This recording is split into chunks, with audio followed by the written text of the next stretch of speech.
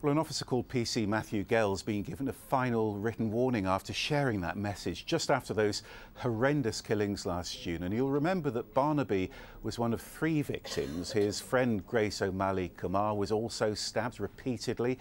Shortly afterwards, Ian Coates became Valdo Callakane's 3rd victim before Ian's van was used to ram 3 pedestrians in the city centre.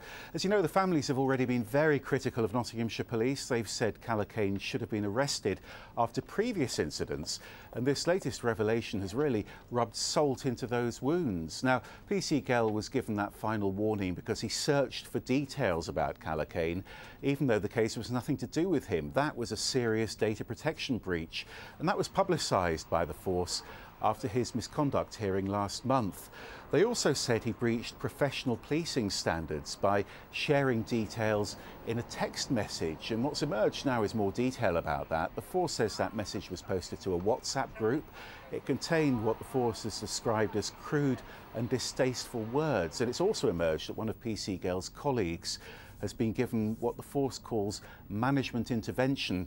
Now today, Emma Webber said the families are utterly horrified by what she's called sharing salacious news. She's described it as another car crash for Nottinghamshire police and says the first they heard was from the media after last month's misconduct hearing. The force has made it clear that no one shared any images. It was a single text, they say, and Nottinghamshire's police commissioner says she's reassured this was dealt with swiftly and robustly.